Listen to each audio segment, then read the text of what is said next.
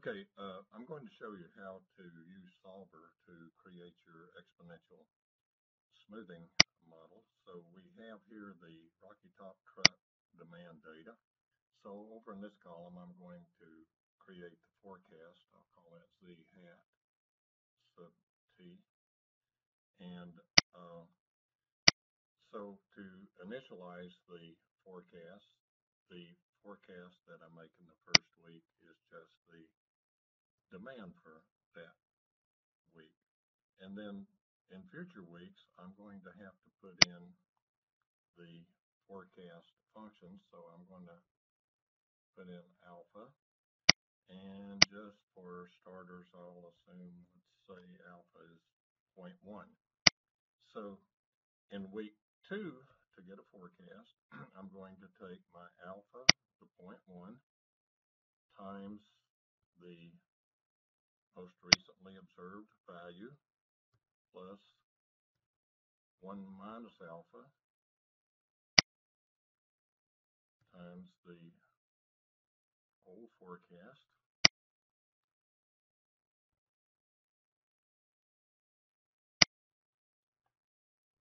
and that has updated my forecast. And I want to make the references to alpha, which is in cell C7. I want to make those absolute references, and that will let me copy this formula down to the bottom. So now fill in the formula, and I don't want to see all those decimals, so let's reformat this.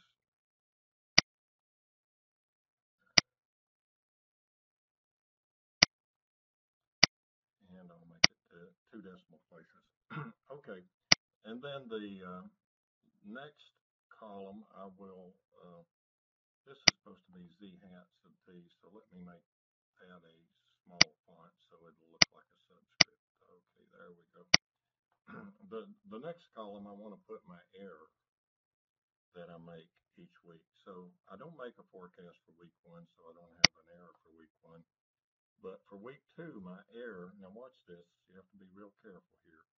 I want to take the actual that I observed this week, and I want to subtract from that the forecast that I made last week. So there's my error. Last week, I forecast 94. The actual demand was 104, so the error was 10. And I want to copy that error down all the way to the bottom through the entire 30 weeks. And I wouldn't have actually had to compute the error. I could have computed the error squared and been done with it. But it's a good practice to compute the error because that's what we also refer to as the residual. And that's something that I would want to chart over time and look at. And I'm not going to take time to do all of the charts and histograms that you would normally do when you're doing this kind of forecasting, but we would chart the forecast versus the demand. We would chart the error over time, and we would do a histogram of the errors. So the next column is going to be the error squared, and that's just simply taking what I got there and squaring it and copying that all the way down to the bottom. So I got a couple more things to do, and then we'll be ready to use Solver to figure out what the optimal value of alpha or the smoothing parameter is. I want to compute the average error. I'll put that up here somewhere.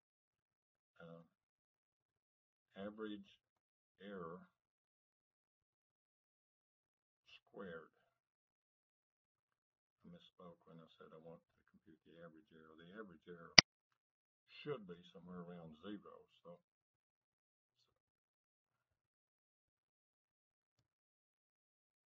I take the average of all of these, and that is the average error squared, or the root mean squared error. And then I take the square root of that, and I call that the standard error. And I'll write down here below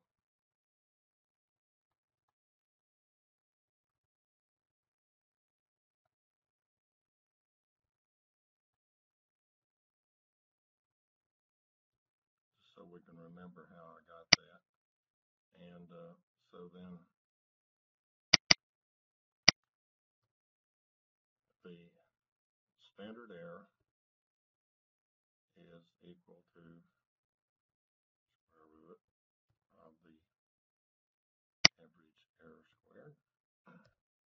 And so I got a standard error of about 8.72. Now that's associated with using this particular value of alpha. And what I need to do is to find the optimal value of alpha, or the one that gives me the smallest average error squared or the smallest standard error, either one, it's both the same. So here's how I get to the solver routine. I will go to data, and over here on the right, there will be a question mark and a routine called solver. And I'm sure you installed that last semester when you were taking prescriptive analytics, but if not, you can install that from Microsoft. So first of all, I have to set an objective that I want to minimize or maximize, and that is the average error squared. And I need to tell solver I don't want to maximize this, I want to minimize it. In other words, I want to make the average error squared as small as possible. And then it next asks me, well, what cells do you want to change as inputs to minimize that? And I want to change the value of alpha. So that is my input. And something else that you can do, I usually do it when I'm optimizing, is I allow solver to make the variable be negative if I want to. It's by default it assumes that I want a positive value for what I'm getting here. If I make it allow it to go negative, that sometimes makes the search work a little better. Sometimes it gets hung up when I put a constraint in there. And also, if you got something weird going on in your data and you end up with a negative alpha as the optimal value, that tells you uh, something that you didn't know. So anyway, uh, I've got it set up, and the solving method I would use is the default one, GRG nonlinear. That stands for generalized reduced gradient nonlinear. So now we're ready to allow it to change alpha in order to make the average error as small as possible. So hit solve, and I've got alpha, and it says the optimal value of alpha is about 0.21, and the standard error that I get associated with that is a value of about 8.52. So we went through this fast, and there are a lot of other things you would do in analyzing your data, but you already know how to do those. And those are the things where you would chart the data versus the forecast, where you would chart the residuals, and you would make histograms of the residuals or the error, and inspect those to see if you see anything interesting in your data that might help you model it better.